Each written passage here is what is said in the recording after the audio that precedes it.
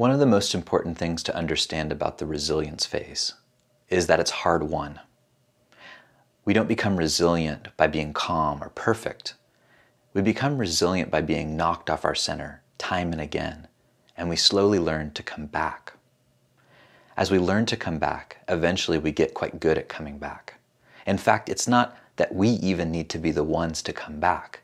It's that we've trained the capacity to return, to stay centered in the midst of the chaos, in the midst of difficult emotions, of physical unpleasantness, of doubt and fear and confusion. We learn how to stay present and to trust that no matter what arises, no matter what comes, we can be with it, we can hold it, we can accept it.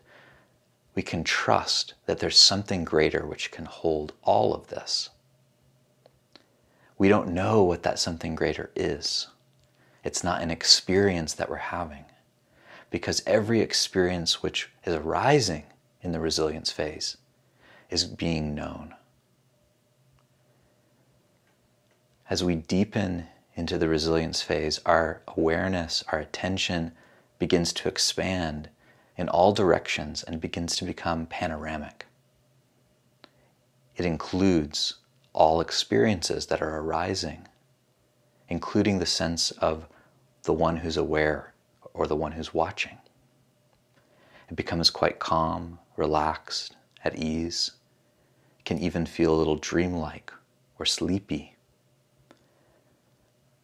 As we deepen further and further into this more panoramic and open space of awareness, at some point the door can open without our knowing when or how into the completion phase.